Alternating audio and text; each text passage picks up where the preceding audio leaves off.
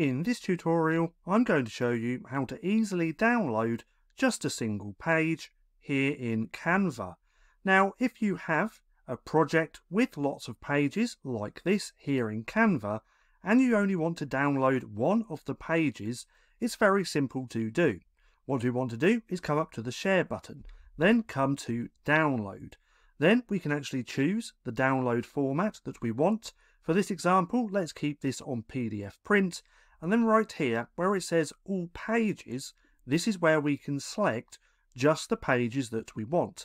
Now, to deselect all of these, we simply want to click this first box just there. Then we can go through and find the page that we want. So let's go with number 10. We can click Done. And now, when we click Download, it's only going to download this page.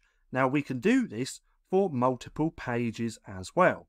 So we have 10 here, we might want to do 11, 12 and 13 and just download them. So then we click Done, click Download, and that's it.